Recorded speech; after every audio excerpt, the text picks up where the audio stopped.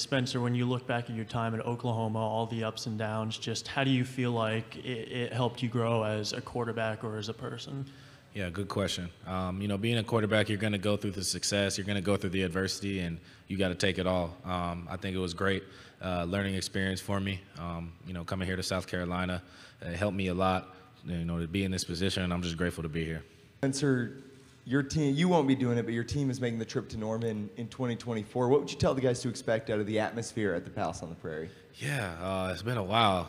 Just expect a lot of, a loud stadium, big stadium, a lot of crimson and cream, and it'll be a good time. It'll be a good time. I'll be excited to watch.